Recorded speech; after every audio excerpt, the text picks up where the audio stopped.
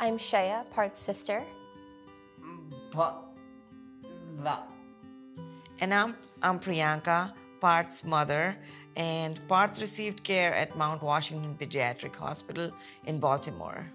So Parth was 14 when he was in an auto accident, and he had traumatic brain injury during the accident, and that's why he's quadriplegic and nonverbal.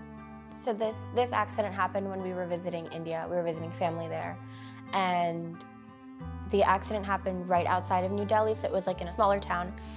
And so he was hospitalized in India for about 2 months, and then my mom brought him back. In the accident, Parth's father also died, and he was in coma for a long time, for almost 5 months.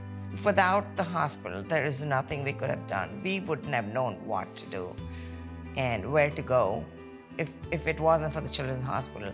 And while we were there, we found out it wasn't just us. There were so many other children who wouldn't have known what to do or wouldn't have been helped, and they needed all this help, physically, emotionally, and the hospital took care of all of that.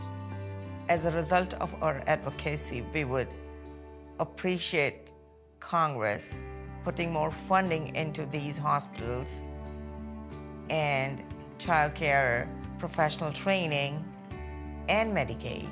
We didn't know about Medicaid. We didn't know about all of those things until we came to the point where we needed it.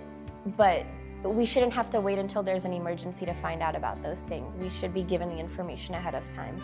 But health insurance and healthcare is really complicated, and it would be nice if Congress could help out with sort of the information dispersion of those things.